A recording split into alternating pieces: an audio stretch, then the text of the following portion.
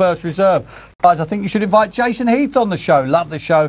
Keep up the good work. And that's from Mark Sharman. And we will give Jason a ring. Here we are, the big final of the night, the TRUFRAME Greyhound Stud Book Trophy Final 2013. Hobbsy Knapp in 5. Best of luck to you, whoever you're on.